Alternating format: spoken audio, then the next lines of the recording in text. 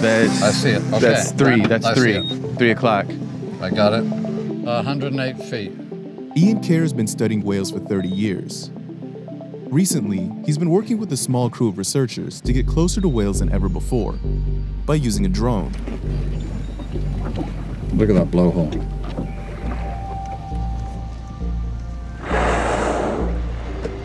He flies through clouds of whale snot, collecting as much of the slimy material he can on attached Petri dishes.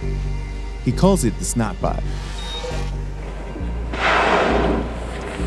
Look at the lens. Can you see the little speckles? Oh, just, yeah, you're filthy, man. That's blow.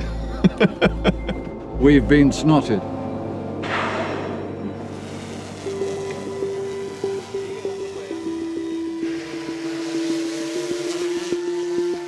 The snot is full of DNA, microbiomes, and hormones. All this gives scientists a window into the whale's health that used to be pretty hard to access. We don't know what might be in here, what sort of little gem. It's almost like digging for gold, you know? You get a big pile of earth and then you dig through it. Except it's not. You know what? It's not what you think. You know what? I was not ready for that, but I guess I should have been. Before he was using drones, Kerr would have to shoot a dart into a whale to collect a flesh sample. I was sitting on the bow of a boat one day with a crossbow, okay? Just about to get the data. I'm like, I really want this. The day is ending. Just about to get it. And 70 feet away, the whale dove. And I was sitting there depressed.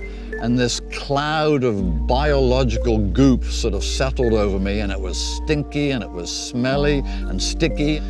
You know, maybe we can collect snot. If I can get it on my skin, you know, what do I need? Why don't we send something out and go get it? So just slap a Petri dish on it and then call it a day. Why would people care about the health of whales? Healthy oceans means healthy humans. If you want to know what's going on with our oceans, there's no better species to look at than whales. Oh, you know what? It might be diving. I'm still over the whale.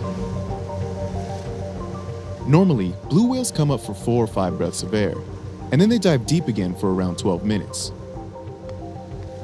But this one was cruising near the surface, and it was starting to test the limits of their equipment. This is right on the edge of my capacity. You know, we're really on the edge of a lottery win here, you know what I mean? But it's almost losing it. You'd be surprised how little we know about whales. I mean, it's almost like I'm a biologist and I've just looked down a microscope for the first time. Is this something they do? Just kind of hang out near the surface? You know, I've never seen this before. Really? Yeah. So this could be something that blue whales do all the time. It's just we've never noticed. Exactly. Because we've never had a drone to watch it like this. Exactly. Can you get closer, amigo? Because my battery is really flat. We're already very close, so you're pretty good. But it's saying there's only enough battery to bring it back.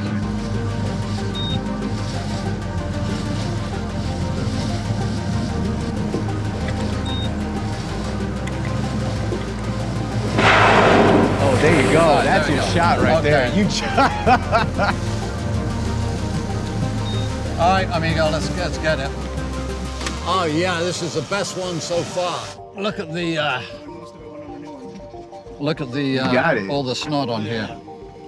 Muy bueno, muy bueno. I mean, you know, it said only enough battery to come home, and I saw said, you push cancel. I said cancel, yeah. And I keep going. Wow. And then we got, I mean, that was like the best shot we've ever got.